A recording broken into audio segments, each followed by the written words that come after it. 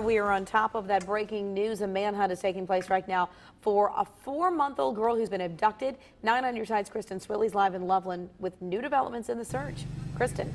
That little girl who turns 4 months old today, Kaylin Crawford, was last seen here in the parking lot of this Dollar General around 8:40 last night. Her dad says someone reached into the back seat or into the seat of his car and took that little girl away. And police say, unfortunately, security video here at the Dollar General in this complex has not been of much help. They do have her picture. We're going to go ahead and bring that up for you right now. Here's a picture of that little girl. Kaylin Crawford is her name. Right now, police say they don't have any suspects and again are relying heavily on interviews. They were originally searching in the Kelly Nature Preserve because they were able to ping a phone there but have called off their search there and expanded it county-wide. Sergeant Jose Alejandro with Loveland PD says right now they have very limited information.